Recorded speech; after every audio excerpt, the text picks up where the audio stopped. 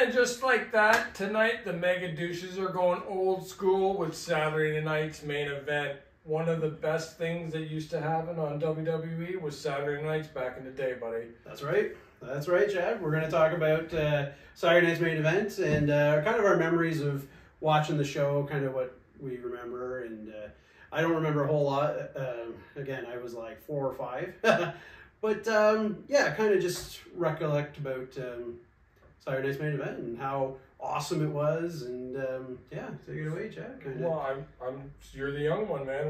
What's your first memory of Saturday night's main event? My first memory of Saturday night main event is when Hogan and Mr. Wonderful, Paul Orndorff, steel cage match. Yes. For the World Championship.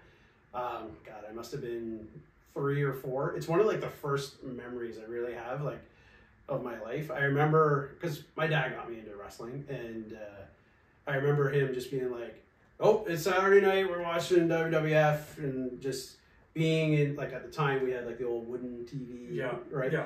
And just watching it as like a little kid and being like, "Oh my God, this is awesome!" Right? Yeah. And that really triggered like my love for wrestling. Instant Hulkamaniac, man. Yeah. Oh yeah. Instant. And that was honestly a great match that night. I mean, I watched it back then too. I mean, it was one of the. It was a steel cage match between Mr. Wonderful and the cool blue. It was the blue cage. Yeah, it was the blue cage. And it was like when they bled for real because that was steel. Yeah, and an interesting fact: when Hogan came out with his like Hulk Still Rules DVD, he talked about that match, and they went hard. Like they really hit each other hard for real. Like back of the head, like certain areas you're not supposed to hit the guys. Back of the neck, facing the skull, but they were like, nope, boom, like chair shots, like hammer fists. It was a great match. I mean, and at that point, they were both using "I'm a Real American" music, right? So they both came out to that. So it was just.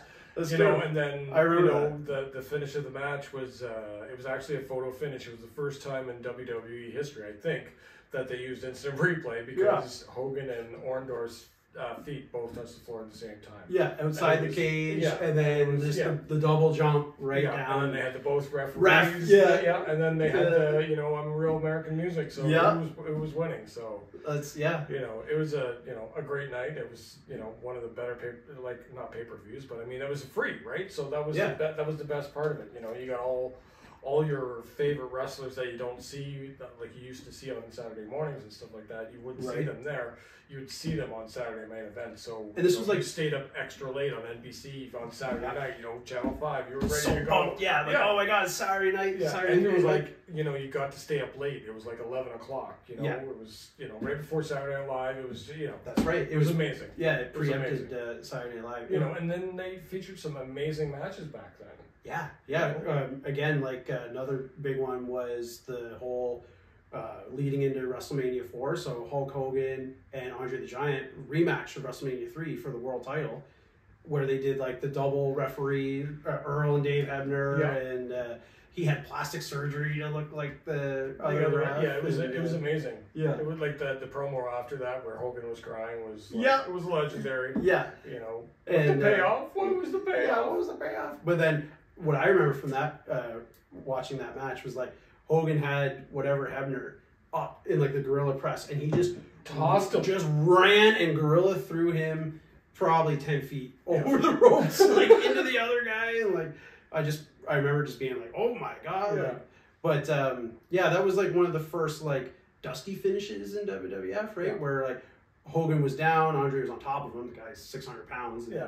1, 2, shoulder up, 3 anyway. They, the bad guys start celebrating. Andre, the world title, and like gives it to DiBiase, and they're like, no way, what the no dice, and then that led into WrestleMania 4 and the world title. Reason they actually did that was to write Hogan off so he could go do the classic no holds barred. Didn't win an Oscar, but you win some, you lose some, I guess. But and that was the thing back then. Where, Hogan had so much power. Oh yeah. He only got written off because he wanted to. Like, and that's right.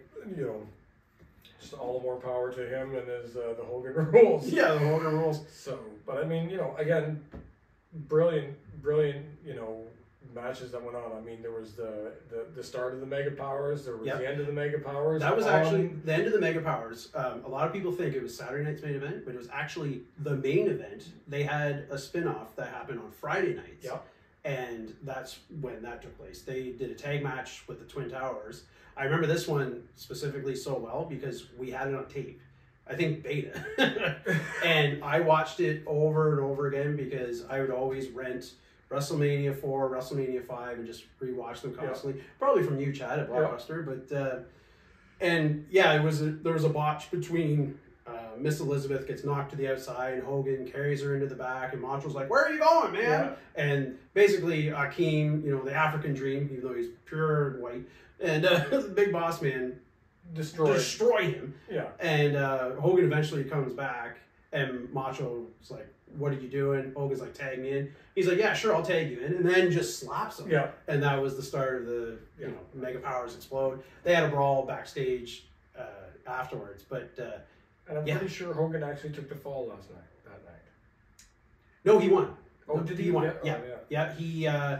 He did like the body slam to the two big guys. He gave one of them the leg drop and 1, 2, 3, you know, that kind of thing. But then he made his way to the back, and I remember him being like, Macho Man, like going back through the arena. And, like, there's guys back there like mopping and being like, what? Like they probably weren't told like this was gonna happen backstage. And he made his way to like the medical center. And I remember the big thing was Macho was going to hit Hogan with the belt.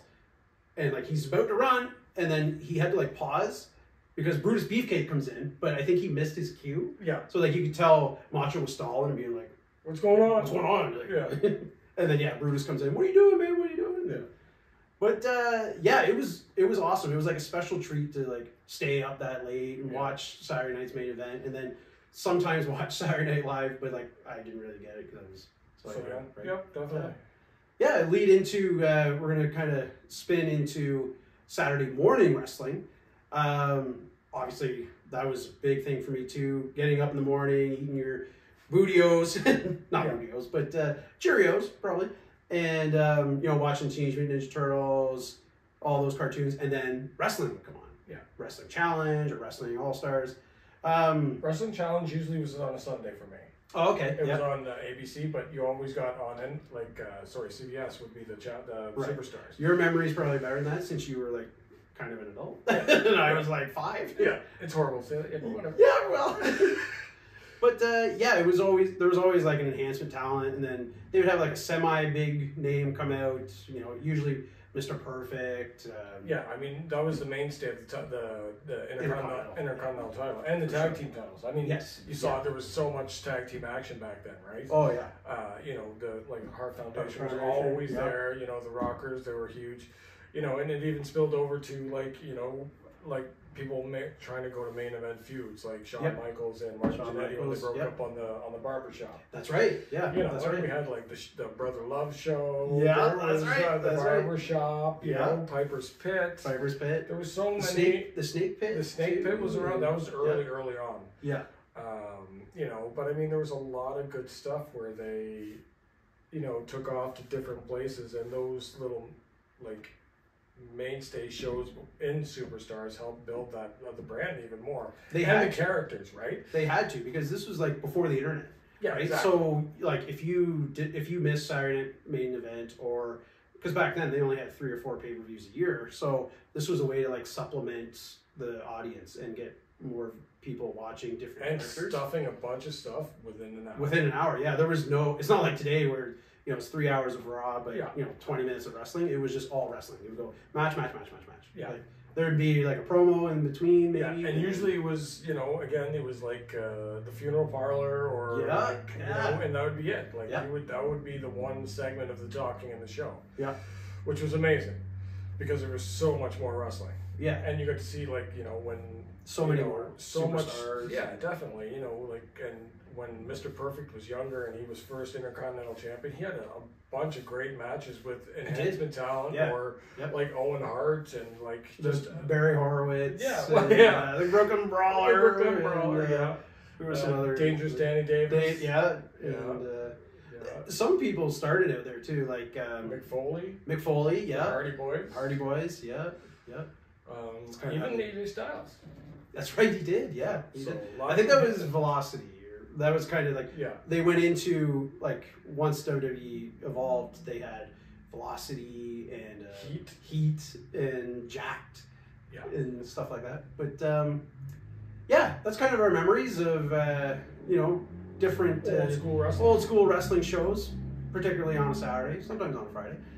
But that's all I've got. If you want to bring her home, let us know what you guys think of your old Saturday night's main event memories.